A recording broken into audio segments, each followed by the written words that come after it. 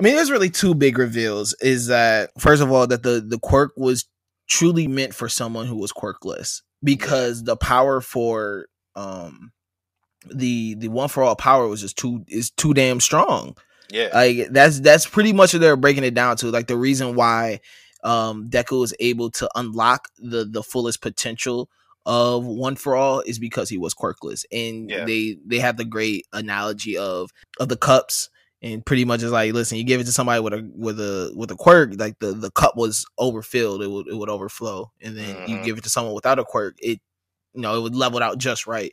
Yep. And they're talking about pretty much All Might was the first one that they've ever seen with that, to be able to really like hone and possess this power and be able to truly make it his own, and then now passing it to Deku, where it's just like, Deku just pretty much has now taken it a step further to where now he's even has the ability to unlock the quirks of the past.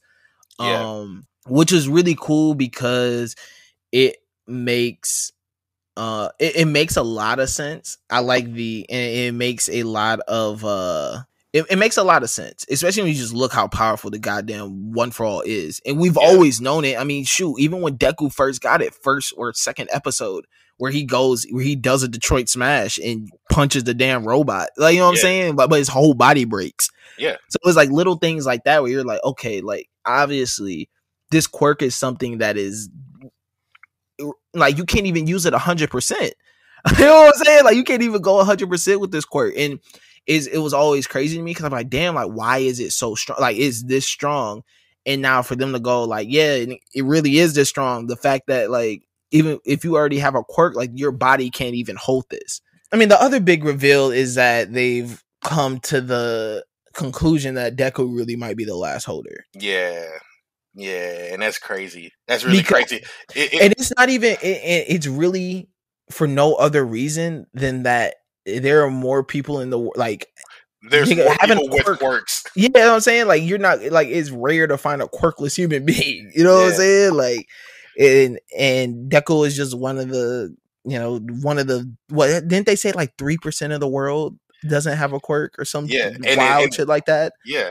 And I think they say it like every episode, like the majority of the world, like 97% of the world has quirks, and I'm the only one with quirkless power, you know what I'm saying? Like, or with no power. And I think with that coming into play here, it's like, well, damn, like you could be the last person, or you could risk your life or somebody else's life to give them One for All and have them do the same exact thing over and over again and create like a whole new cycle. But that would still put somebody else at risk. And knowing Deku, he won't do that. He's not going to try to risk somebody's life just for to have this power, especially now knowing that, people with quirks could break themselves when they have this power.